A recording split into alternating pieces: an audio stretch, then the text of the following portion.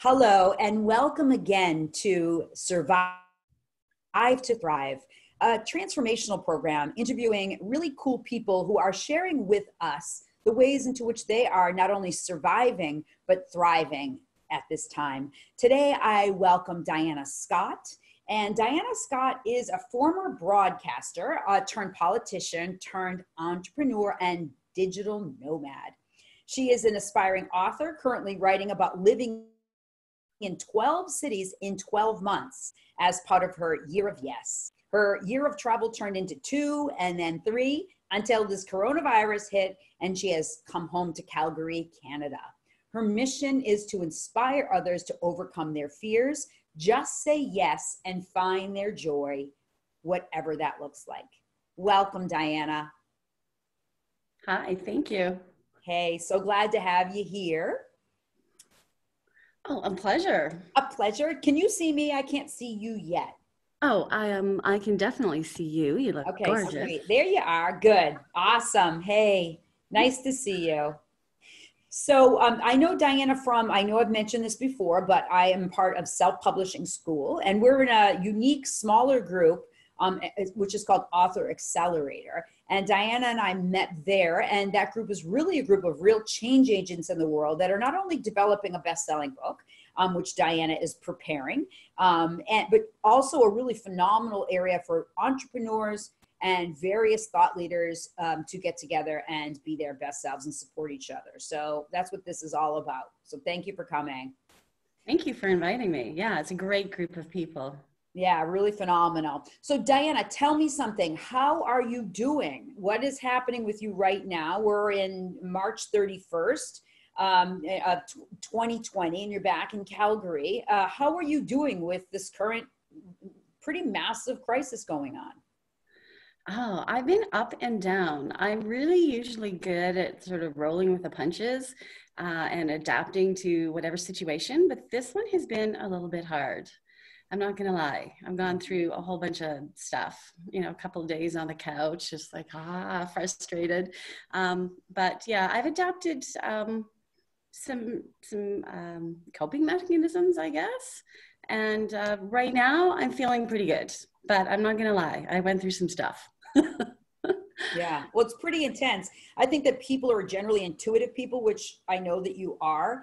It's not only managing our own inner peace, but understanding the crest of suffering that is possibly approaching, So I think that it's the unknown state.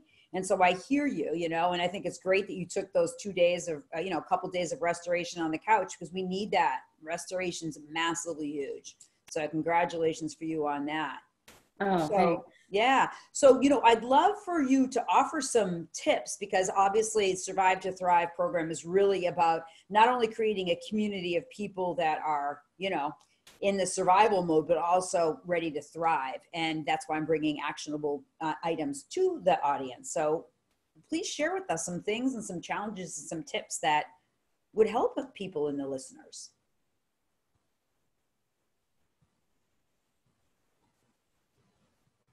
Oh, Zoom has frozen. Please hold. Okay, good. You froze just a sec. So carry on.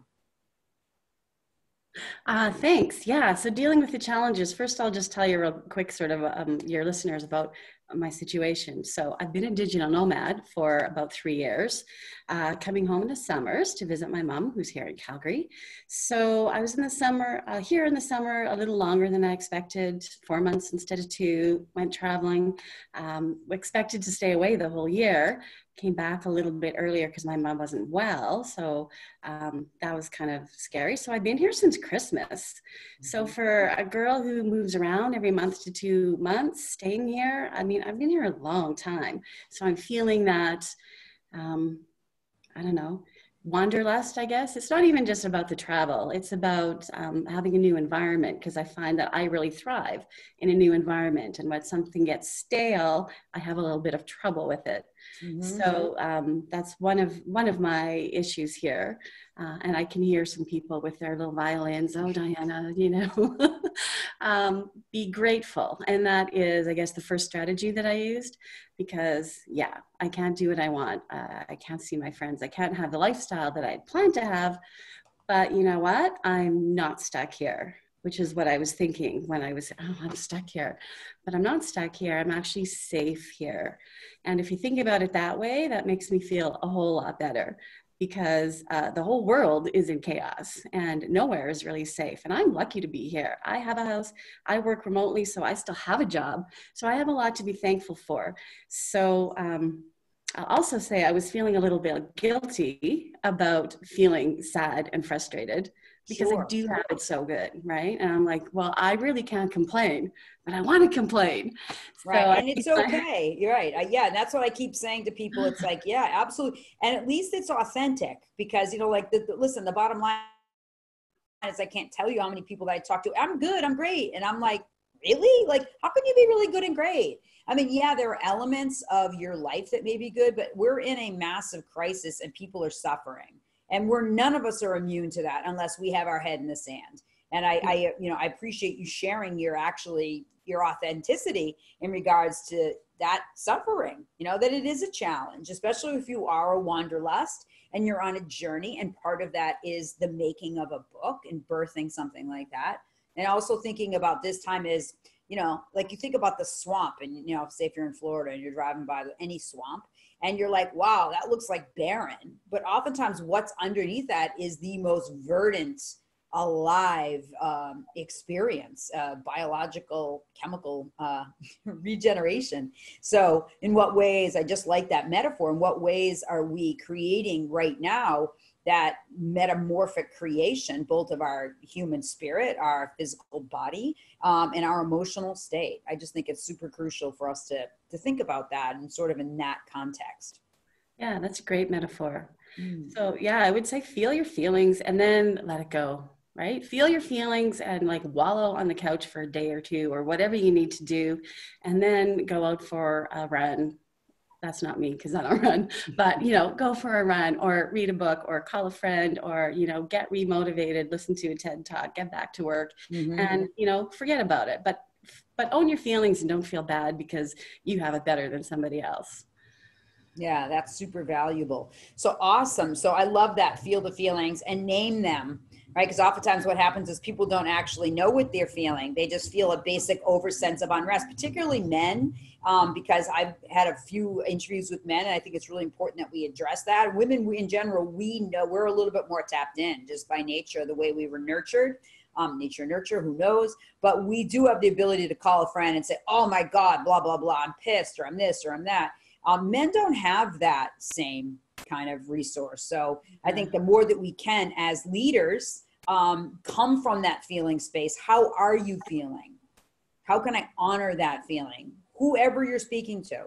I think that's really important place without judgment. If we can move through that, I think that's huge. So thank you for sharing that. That's very true. Feel the feelings for sure. Yeah, I have a quick story. It's so semi-relevant, just about these random guys. I don't really know them very well, but back in the city where I was living in the mountains a few years ago, there was this group of older guys, I don't know, in their 70s or something, and they'd meet every day for coffee in the morning. And they had this rule, which I thought was brilliant. Everyone, I think there were about 5 of them, could talk or complain about whatever they wanted for 90 seconds. And that was it. And they all took a turn. And if anyone went over 90 seconds, then they had to buy everybody the coffee. So they never went over 90 seconds.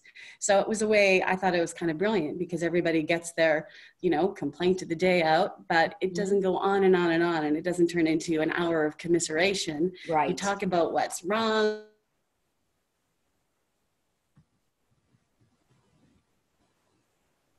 It was kind of brilliant. Yeah, I think I love that. It's awesome.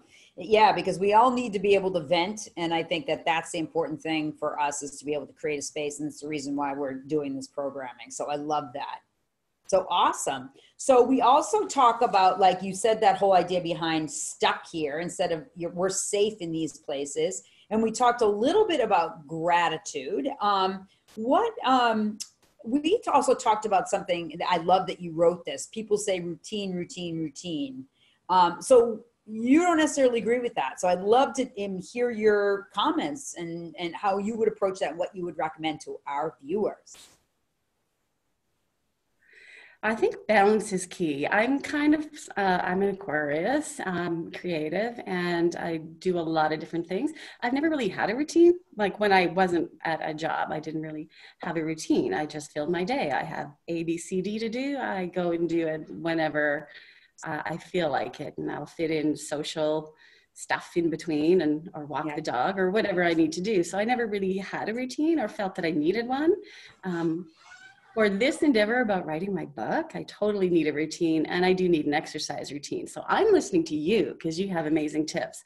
But I noticed, yeah, there's this focus on, you're not at the office anymore. So when you're home, have a routine, get up, get dressed, have your coffee, have your breakfast, work for, an hour, then have a phone call, and then work, and then have lunch. And if that works for you, that's fantastic. But I just want to say, if it doesn't work for you, you're not at the office. So it's okay, I think.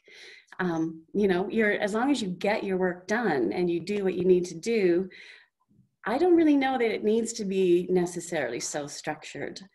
If you're fumbling and that works for you, that's great. But as someone who doesn't do routine very well, I don't really know that you need to worry about that so much. As long as you get what you need to get done, and be responsible about it, I think the way you structure your day is totally up to you. Right. I love that, because I think that there's a lot of creatives out there that may be listening, and so much of what people have been talking about in these interviews is daily habits and give it structure and make bed. And you know what? That may be really cool for some people, but honestly, it's not for everybody. What I would recommend, though, if you're feeling untethered, to maybe either at the beginning of the day or the end of the day, track what you want to get done, even if it's just one thing. Again, that book, The One Thing, is like, what are you going to do today that's going to be make everything not only unnecessary but easier. So I think that's a great strategy. And then also really a way of celebrating your successes. At the end of the day, track what you did. Just track those little things. And again, we're talking about the office structure. There's a study out, an article that was just in the Wall Street talking about, at home, 5 hours of quality work is the same as in an office. That's the translation. So there's distractions at work, there's meetings and such, but if you're getting 5 quality hours of work, you're nailing it. And just understand that that's really important. It doesn't mean you have to be, work like a slave. You do want to have, as you said, Diana, balance. Yeah, no, and as a digital nomad, working with a whole bunch of other people who are also digital nomads, we totally find that people are super focused when they're doing what they're doing, and they're not distracted, and there aren't people walking by the water cooler. You're not getting a million phone calls. There are all these things that aren't distractions, and you just get so much more done quickly, which is why I think that lifestyle is so attractive to many people, because you can really focus and feel good about what you're doing and accomplish a lot, but then have extra time for yourself. Right. Unstructured time that can be wonderful. I mean, maybe it's reading a poem. Maybe it's, it can be whatever feels good for you. And I think that this is a time for us to organically tap into what feels good. What feels good to you, viewers? That's a really, we're not used to that. We're so used to running away from our homes, not running to them. So tapping into that feel space, I think, is really, really important. And I love it. It doesn't matter who you are, really taking that time to think about, how does this feel for me? What do I feel like today? And I'm living with someone now that's actually a friend, a daughter's friend of, my friend's daughter. So they got out of New York, and so she's with me. And so basically it's like, hey, Megan, how you feeling today? Like, what's your, so just being respectful of not only what you're feeling, but also the people around you, because it changes day to day, moment to moment right now. It really does. Yeah. And take advantage of, you have a little bit of time. Like my whole thing is finding joy, right? It's easy to get complacent. And my normal examples of finding joy would probably be outside the house, but we're all inside, and there are still ways to find that. Maybe there's something that you've really wanted to do for a long time that you haven't done, or you felt I'm not good enough or whatever, but maybe in these 2 hours you're bored out of your tree, well, pull out the pencil and paper and start drawing like you've always wanted to, or do something that makes you joyful, and try and add those elements into your day. And I think that will, sort of help make this isolation thing a lot better as well. Yeah. And a lot of things too, I love that. A lot of things too, oftentimes what's in the way of us really knowing what we want is we're tolerating things in our life that maybe it's time to let go of. In my book, Claim Your Inner Badass, I actually have a whole chapter on tolerations with a list of over 100 things that many of us tolerate. It could be in your physical space. It could be in your relationships. It could be your emotional experience. But really being able to create more space for yourself is making a list of what you're tolerating in your life, and then one by one releasing those tolerations so you can make room for more goodness. Love it. Exactly. Exactly. Yeah. And on the routine thing, I totally agree with you. Actually, that's what I'm trying to implement when you were talking about maybe having a couple times of your day that are structured, like the morning and the night.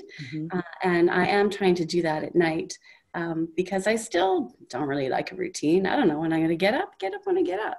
But if I know the night before that I want to do these 5 things the next day, to me, it doesn't matter when I do them, but I know I have those 5 things to get done. So that's kind of how I'm tackling my routine part. I love that. And also I think that it goes back to accept your process, because not everyone is super rigid and disciplined. I am like the so classic ADHD person. I mean, I will stay up to 11 one night. I'll go to bed at 8. I mean, I think Megan thinks I'm nuts. She's like, now what are you working on? It's like 8, 9 at night and I'm finishing something or I'm doing something. So I see how different our structure is. And I'm honoring my process because maybe today, yesterday, whatever, I went for a walk and a bike ride. And now I still have to edit. I'm relaunching my book, Living Sexy Fit. But I still got to get those edits in. I'm going to have to do it if it's 8 or 9 at night. Oh, well, I'm not going to judge myself. So I think that if you feeling a lot of pressure on being really difficult and hard on yourself, breathe and release. Self-sabotage is, it's a killer. So you deserve much better treatment. And just remember, you certainly would most likely not be talking to your friend, your best friend, or your children in the way into which you are speaking to yourself. Yes. And I love what you just said, because if you feel like you have to work and you really want to go for a bike ride and you have energy to release, but you insist on sitting in front of your computer trying to work, you're not being productive. That's time wasted. Go out for your bike ride, release your energy, feel better, then come back. You're going to be able to do what maybe would have taken you 2 hours in 1 hour. You'll be much more focused and you'll feel so much better. So just go, I think, with how you feel. Yeah, go for the reset. Go for the reset and be kind to yourself through that process. It's so important, really, truly is. So anything else, because we're just winding down, Diana, I will post your links so that people can find you and also follow your journey with your book writing, when are you looking to launch that book? Put me on the spot. Hopefully in a couple of months, because April's going to be the month of the write. So. Okay, good. So we're going to say, I'm going to be part of your book launch. And we're looking for end of May. End of May. Okay. All right. Sounds sweet. Good. So I'll be sharing that information with the viewers on this link. So you'll be able to follow Diana and her journey, her nomadic journey. Any parting words, Diana? No, just try and see, it's hokey, but it's true. Try and see the silver lining in, when you're safe at home. Do you get to spend more time with your family? Right? Is everything chaos and you're like absolutely crazy? Yeah, but you know what? You can't get that time back, right? So try and think of the little things that are that you can be grateful for in this time before we get back to our new normal. Yeah, awesome. Well, thank you so much for joining me. I look forward to talking to you again. And again, I will post your information in the show notes. So all you viewers, thank you for being a part of this interview. And remember, this is a wonderful time, not only to survive, but thrive. My heart is with you. My blessings are with you. And please take good care. Take care.